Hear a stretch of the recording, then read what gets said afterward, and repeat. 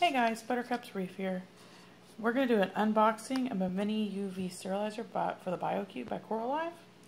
This cost me $59.99 at Foster's & Smith. So let's see what we've got here. Comes with an adapter. Let's see how that works. It says it fits 1429 gallon HQI.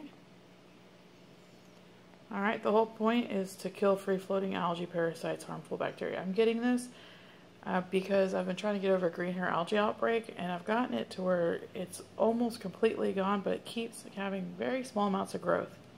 So I'm hoping that this will take care of it so I can get my tank back up and going. Let's see what the box looks like. It looks pretty simple. Alright, let's open it up. Coupons, of course. Little manual. And here's all the pieces. Let's see what we have.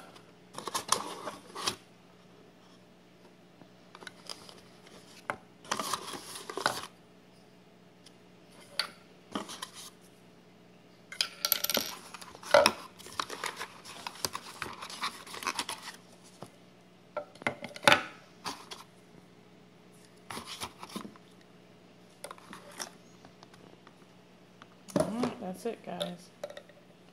That's what we've got. If you take off the cover, these are the UV lights on the inside. I found this interesting. It says it works optimally at 100 to 200 GPH. So this is where we're going to put it in the tank. And these come with it in order to install it. So I ran into a little issue with the biocube adapter, which is this one.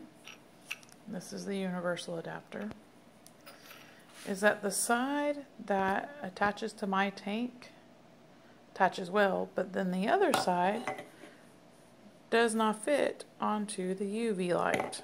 Kind of annoying. But if you turn it around the other way, it'll fit onto the UV light, but not onto my biocube. So I have an older biocube. Maybe they've changed the diameter a little bit. I highly doubt it. So what I found to fix it, so I'm going to use the adapter. You can put the adapter into the biocube and then it'll fit in just well, and the water should flow. Your indicator light, I'm going to have it coming out of the back of the tank so you can make sure it's working. Here it is, up and running. All in all, you can see that there's a slight leak around where it didn't fit exactly.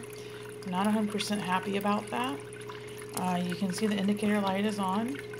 So I'm kind of on the wall with this one. The thing is, it's hard to find something that fits in the small space of the biocube. It better work well to have a small leak like that, not to have the adapters fit perfectly. And I did try to put the tubings in to try and attach it that way, but it was too tall for the compartment. So we'll see. If it works great, then it's worth it.